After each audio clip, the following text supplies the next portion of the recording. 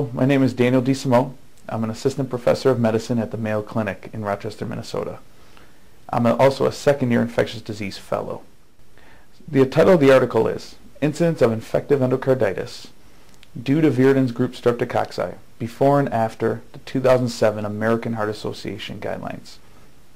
An extended evaluation of the Olmsted County population as well as the nationwide inpatient sample. This article will appear in the upcoming Mayo Clinic Proceedings. Infective endocarditis is a severe, life-threatening illness that carries a high morbidity and mortality despite adequate antibiotic and surgical therapies. So prevention of infective endocarditis is always preferred. And since 1955, the American Heart Association have made recommendations for the prevention of infective endocarditis in patients with certain cardiac conditions prior to invasive dental procedures. However, 5 decades later, in 2007, the American Heart Association recommended a restriction of antibiotic prophylaxis to a very small group of patients who are at the highest risk of a poor outcome if they indeed developed infective endocarditis. This decision was based on the recognition that endocarditis was much more likely to occur and develop from frequent bacteremias that occur during daily activities such as toothbrushing, flossing, and even chewing food, rather than from a single dental procedure such as a tooth extraction, a root canal procedure, or even a dental cleaning. This reduced the number of patients who no longer require prophylaxis by approximately 90%. This equates to approximately 5 million Americans each year.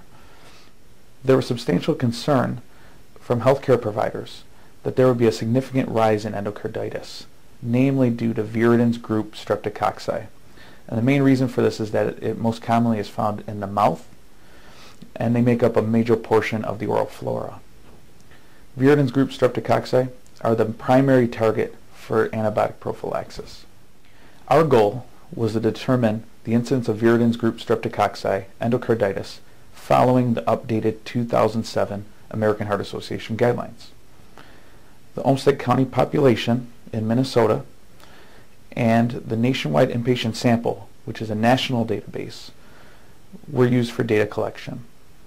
Our major finding, and what I hope you take away from this article, is that despite major reductions in the number of indications for antibiotic prophylaxis for invasive dental procedures following the 2007 guidelines, both local and national data indicate that the incidence of Viridans group Streptococci endocarditis has not increased. This is a critical finding. Providers can tell their patients with confidence that withholding antibiotic prophylaxis does not leave them in harm's way, and that antibiotics do not reduce the risk of infective endocarditis. Also, taking antibiotics is not benign. Each patient is at risk of side effects every time they take a dose of antibiotics, and these can range from minor side effects to even severe life-threatening illnesses. The next step for this line of research involves going to local dental offices in Olmsted County and determining if clinical practice has changed in accordance with the accepted guidelines from the American Heart Association. We are very excited about this project, and I would like to thank Mayo Clinic Proceedings for this amazing opportunity to present our work with you. Thank you very much for watching. We hope you found this presentation from the content of Mayo Clinic Proceedings valuable. Our journal's mission is to promote the best interests of patients by advancing the knowledge and professionalism of the physician community. If you are interested in more information about us, our homepage is www.mayoclinicproceedings.org. There you will find access information for our social media content, such as additional videos on our YouTube channel or journal updates on Facebook. You can also follow us on Twitter. More information about healthcare at Mayo Clinic is available at www.mayoclinic.org. This video content is copyrighted by Mayo Foundation for Medical Education and Research.